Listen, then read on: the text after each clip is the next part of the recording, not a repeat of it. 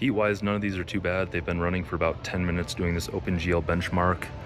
They're all plugged in except for the framework, so we're getting about 60 frames per second, 54 frames per second, 42 frames per second, and 31 frames per second. This Alienware is also the hottest of all of them.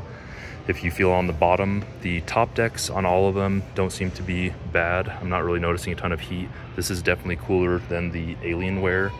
The framework also seems very cool, and the MSI is cool as well. But as far as heat on the bottom, I'm feeling very little on this MSI. I'm feeling the most on the Alienware. And then these two are probably somewhere in the middle. This is the Asus ROG.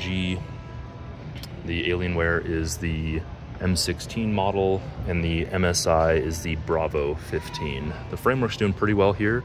Not feeling a ton of heat. I think this is just taxing on the CPU, and since the integrated graphics are better on AMD, we've got higher frame rates on these and lower frame rates on these. Not sure what's going on with that Alienware, because that is going down to about 30 frames per second plugged in.